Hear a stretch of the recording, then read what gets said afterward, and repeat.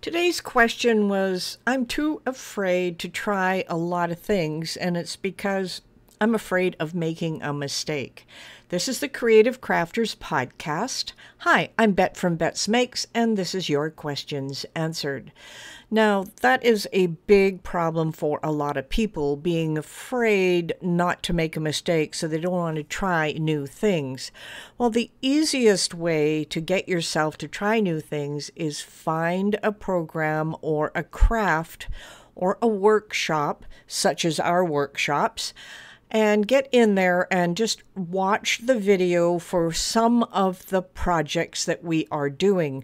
Take, for example, the one on quilling. So if you've never tried quilling before, here's a good way to give it a try with just scraps of paper and things that you can use to put on a piece of paper or a card. What we do with those instructions is break it down step by step so you could do it a little bit at a time. Now, quilling is just one idea.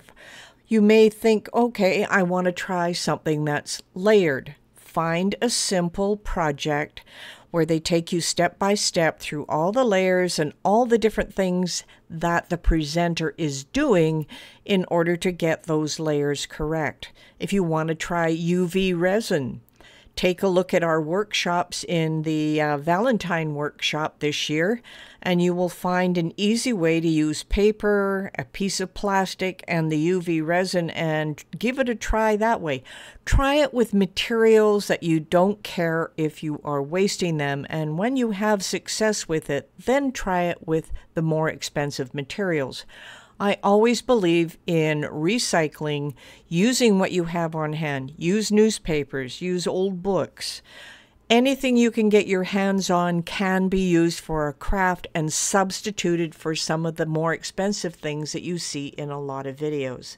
So I hope this helps a little bit. This has been the Creative Crafters Podcast and your questions answered.